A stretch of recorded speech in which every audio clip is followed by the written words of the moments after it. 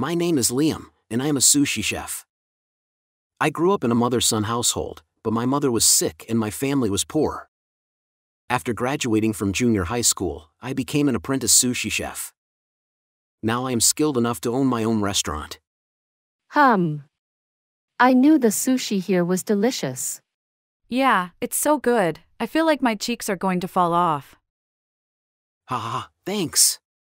I'm glad to hear you both say that. I could come here every day. Oh, thank you for the meal, President Amelia.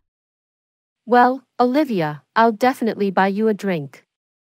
Thanks, but with food this good, I bet it's always crowded. Yeah, depending on the time, I might have to ask you to wait a little bit. But lately, I've been having problems with some people writing unfairly bad reviews about the restaurant on review sites. Oh no, don't worry about it. The sushi here is really good. Yeah, I'm sure that person just has a weird tongue. It's rather pathetic that he or she can't taste such delicious food honestly. Haha, thank you. These are Amelia and Olivia, two regulars who come to the restaurant often. They are both nice and funny, and I looked forward to seeing them in the shop. Then one day, a classmate from junior high school came into the store. Welcome. Let's start with the meal I have prepared for you. Oh, thank you very much. Hey, why are you here when I made a reservation at a fancy sushi restaurant? Gary, it's been a while. Thank you for the reservation today. Damn. I wouldn't have made a reservation if I had known that you would be here. That sucks. Haha. Well, don't say that. This is my classmate Gary, who has looked down on me since junior high school because I am poor. Nothing has changed in his personality since junior high school. I was fed up with him, but I was careful not to show it to his face because he was a customer. Then Gary's mother, who was sitting next to me, opened her mouth and... You are that poor Liam, right? Yes, that's right. Yes, I know. Didn't you graduate from middle school? Can we really eat sushi made by a middle school graduate? That's right, poor people don't know how expensive food tastes. Are you sure this is a high-end sushi restaurant, or is it a scam? No, it's not a scam. I thought I was paying attention to Gary, but his mother, Mary, was also disrespecting me. I was beyond angry and appalled at the way both mother and son humiliated and laughed at me. But Gary's and Mary's mouths never stopped talking after that. This may be out of the question for you, but Gary got a job offer at a big company. You had to get a job after middle school, unlike him. Yeah, I'm a genius, unlike that guy. I'm a genius who just needs to learn a few things, and soon I'll be a semi-professional. Haha. That's Gary. He's always been good at what he does. Well, the sushi you reserved for is ready. Please enjoy it. Gary seemed to have gotten a job offer from a big company and he bragged about it happily. I just listened to him and made sushi, then served it to both of them. And then... Do you want some? I don't want the sushi you made. Yeah, right. Ahahaha. Sushi bomb. What? Oh my. Hey! You got it all wrong, don't you? Did you think I would eat sushi made by a middle school graduate like you? I knew you wouldn't eat sushi made by a bottom feeder. Oh, and of course I'm paying for it for free, because you're serving me something I can't eat. What? What the hell is that? Whoa! I didn't do anything wrong, okay? It's your own fault for owning a restaurant and making sushi in the first place. You're a motherless family, your mother is sick, you're on welfare. You're at the bottom of the barrel. That's got nothing to do with anything. You're just trying to make me feel bad about the food. Why are you doing this? You're overreacting. You want me to apologize? When you made the sushi, it was made by a middle school graduate.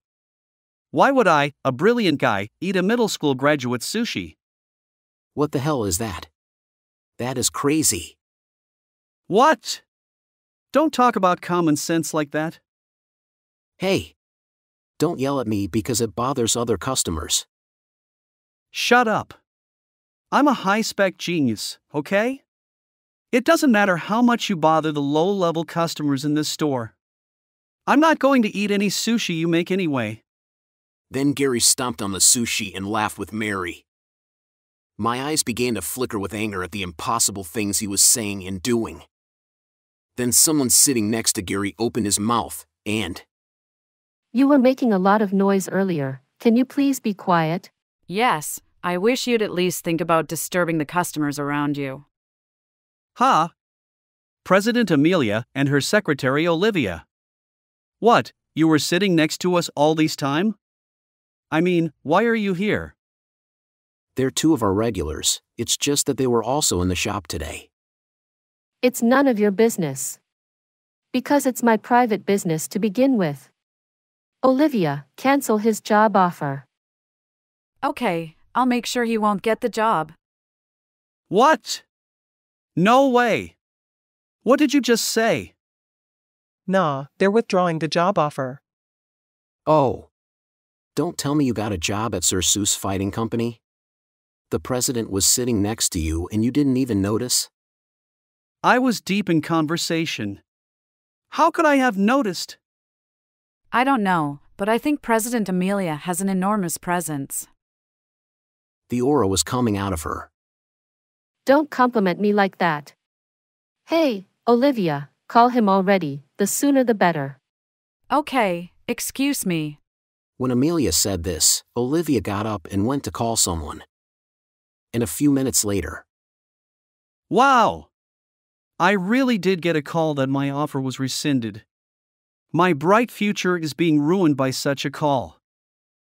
Wait a minute, Ms. President. This is too much. Are you seriously going to rescind Gary's job offer? Of course, don't you remember what you just did? But it's not a formal rescission yet, it's just a recommendation. No, it's practically a withdrawal of the offer. How can you rescind a job offer like that? I just had a little argument with a classmate, this can't be happening. What? Impossible? Are you seriously saying that? You know, right? We're in the restaurant business for a living. You can't call this a fight between friends. Damn! But that's still too much. I can't believe I'm looking for a job again. Oh, I remember the days of interview practice. I'm Gary, the more I chew the better I taste. Damn! Coming to a restaurant with a bottom feeder who just finished middle school just made things worse. As Gary, unable to accept the withdrawal of his job offer, swears somewhat deliriously. Olivia seemed to notice something. Lately, it seems that there are people who write unfairly bad reviews about this restaurant on word-of-mouth websites. Maybe it's you? Don't tell me it's really you who did this? No! That's an accusation. Don't make assumptions without evidence. By the way, you can ask your lawyer to disclose information about such posts.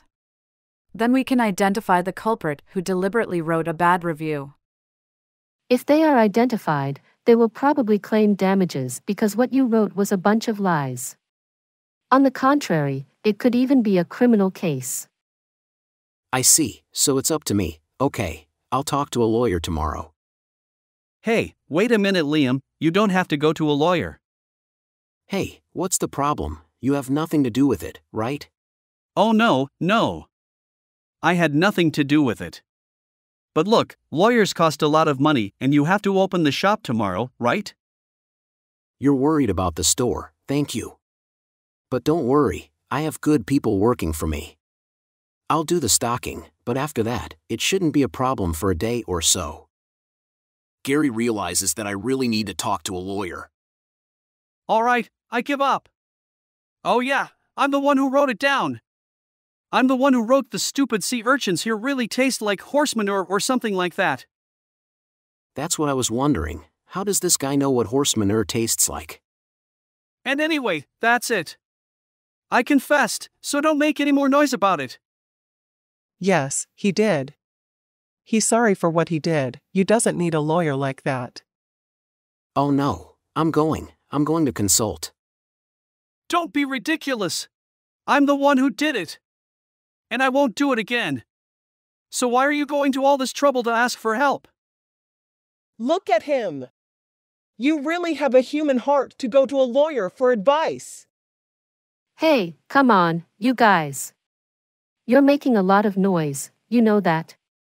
You haven't said a single word of remorse, so what's the remorse? No matter what you say now, nothing will change the current situation. Nah, what's with the yelling? Don't think that just because you're a big shot you can lose your temper everywhere. Well, then I'll sue you. I will not let you get away with this. I'm going to expose your real name and spread the word on social media that you are the worst company ever. You know what I'm talking about. For some reason, Gary suddenly begins to say that he will sue Amelia, and Amelia stares at him with half-open eyes. Gary is rattled and shaking, but doesn't seem to want to take back his words. Then Ms. Olivia, who has been on the phone for some time. Ha! You haven't learned your lesson at all. Ha! What's with you all of a sudden? What do you mean I haven't learned my lesson? I've never been confronted with such a horrible person. It's not like that. Hey, you know what I mean, don't you? In this short time, one of our employees has done a lot of research into your past. You had a criminal record. What? You have a criminal record. I heard you were sued by several people after repeatedly defaming them on social media. And he was even sentenced to probation, right? So I don't know why you're doing something similar again. Shut up. This is like my life's work. It's not like I can just stop. To make this your life's work, you have good taste, my friend. Look. This is, you know, a good reason to turn down a job offer. If you still want to sue me, go ahead. Oh, and just so you know, rescinding the job offer has nothing to do with me. I'm going to sue you for damages over here, so please pay up. Nah. Wait a minute. I could have my job offer revoked. If you're my friend, I'll let you get away with it. I guess a friend for you is someone who is good for you. By the way, I don't consider you a friend, so don't come back to this store ever again. Also, I don't think the job offer could be rescinded, but I think it is rescinded. Well, in the unlikely event that it is rescinded, I doubt it will be overturned. Also, you should know that you won't be able to go into any of the stores around here anymore. Even the stores around here. Gary defended himself vigorously, but when he learned that he would not be able to enter the stores in the area again. Well, wait. That's not good. Why can't we go to the stores around here? Well, yes. The shops around here have nothing to do with what you just said. It's a big ant, remember? My company is in the restaurant business for a living. We have a direct relationship with the stores around here. Of course, we're going to alert people who are going to reduce the restaurant's profits through unwarranted word of mouth. What the hell is this? Are you saying this whole area is your territory? It's not exactly a territory, but that's the way it's always been with me. We meet, say hello, work hard as rivals. But when someone is in trouble, we all help each other. That's how our company has grown. I can't believe you don't know that. I don't know why we hired you. Don't make fun of Gary. Gary is a great boy who can do anything. I don't want you to say whatever you want about Gary. You don't even know him well enough. Well, thank you, Mom. Well, he was suspected of being a bully in middle school. If that something includes crime, then you're the kind of person we don't want in our house. I understand. I will accept your offer. Gary. Just let me go to the stores around here. There are some stores that are very important to me, filled with memories of my mother. Whoa! Please do the same for me. Please. A store of memories, hey. Can you imagine what would happen if false rumors were spread about that store? Well, that's... And yet you have no qualms about writing bad reviews about other stores that don't even exist. Selfish and spiteful. You don't even know when or if a store will become a target. I'm still going to warn them. Now it's up to the people in that store. Oh no! The place that me and my mom have fond memories of. Gary, don't worry, we'll make new memories again. So Gary and his mother Mary toddled out of the store. Later, Gary received a formal notice from the company that his job offer had been rescinded. Amelia then proceeded to inform all the stores in the area about Gary. They were banned from most of the stores in the area, but only the one that Gary said he remembered. However, the only store that Gary had mentioned was the store of his memory, which had not banned him for a while, probably because of the good attitude of both of them. Then later, after serving the food as ordered to Gary and Mary, who came to the restaurant with trepidation, I told them not to come back, mentioning the incident, and they left in tears. Gary was shocked by this and was unable to find a job. He got interview after interview only to get a prayer mail. He ended up working as a temp for a temp agency that was always looking for workers. Gary, who was very proud, could not accept this fact and became depressed every day. Mary, who was worried about Gary's depression but could not do anything about it, became more and more depressed. So Gary and Mary had to spend their days in a dark mood. And as for me, welcome. What can I get for you? Oh, sir. What do you recommend today? Today I recommend the condor eel. Shall I make it for you? Great, I'll take that. Oh, I'll have the tuna, please. Hey Olivia, you were acting so weird just now. You two were getting along so well. That's the thing, Amelia, you've been coming every day since. It's my policy to do what I say. By the way, this is my special seat. Ho, you've really been coming here every day. Is your money okay? Actually, it's a little bad, but I want to keep my policy. I can't afford to lose it. You don't have to force yourself to go that far. Please don't touch the company's money, okay? Olivia, I wouldn't go that far either. I'd rather throw away the policy than break the law. Well, from now on, make it once every 2 days. In return, please bring me more often. I can't believe you came here every day and left me behind. Don't you miss me? Okay, Olivia. Let's come here every other day to eat. I'll buy you everything. So don't look so sad. President Amelia! Thank you! Hey, looks like we're back to square one with the money. After a while, a lot of customers started coming to the shop. I was busier than ever. Amelia came to the store every day to keep an eye on me. I felt happy to be blessed with kind regular customers. She came with Olivia that day and we talked about how we would both come next time. They are very close and I always looked forward to them coming to eat with us. So I am happy that they are coming, but I am worried about Amelia's financial situation. I am grateful to the regulars who come to the restaurant despite their tight budgets, and I will continue to make sushi today.